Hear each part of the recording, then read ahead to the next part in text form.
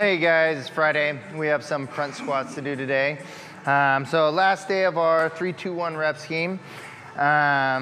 You'll take the bar out of the rack for this.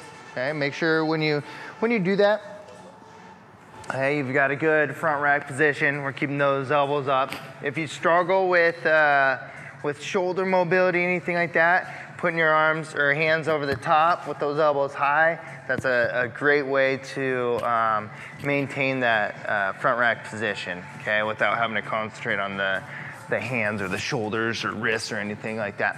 But if you're able to get to here, okay, this will be very helpful for your clean position, all right? With the elbows up high though, okay, we're keeping the rib cage down, feet under the hips here. We're screwing those feet into the ground. We're gonna take a big breath, keep the chin pulled back, lowering ourselves down, hip crease below knee, and driving our legs to the earth, standing tall, okay? Try really hard to avoid when you go down, those hips coming up this way, and then bringing the hips through, okay? You wanna keep the hips right underneath the shoulders, more of a vertical upright position here, and then the elbows nice and high as you drive through. Okay, so you're starting off 3 reps, we'll go 2, and then we're getting to a heavy, and then again, we'll go 3, 2, 1, all right? Again, base your numbers off of last week, otherwise go off the percentages, starting at 87% there.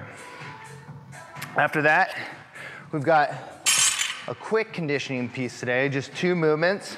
We've got dumbbell box step-ups and then burpee box jump overs, all right? So for your dumbbell box step-ups, we'll go nice and long in the arms, stepping the foot up onto the box here.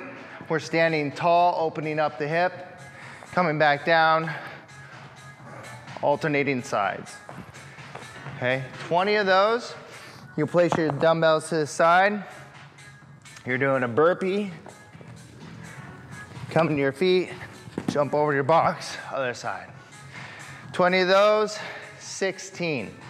Just 3 rounds, all right? 12-minute time cap, should be far quicker than that though, okay? So you're sprinting hard as you go through this. So push the pace, try not to drop those dumbbells, try not to stop on those burpees, and do the best you can, finishing in that maybe more 8-ish minute time frame. Then we've got the finisher, good mornings. So we'll do that with the barbell. Back rack position, make sure our shoulders are locked into place. We don't want them rolling forward or shrugging up. They're pulled down our back here. Soft bend in the knee. We're loaded in our heels. Hips coming back, chin is pulled in. Keeping that back flat, driving the butt forward. 15. Then we'll go into a reverse plank. So be on our hands here, digging the heels into the ground. Hips are going up.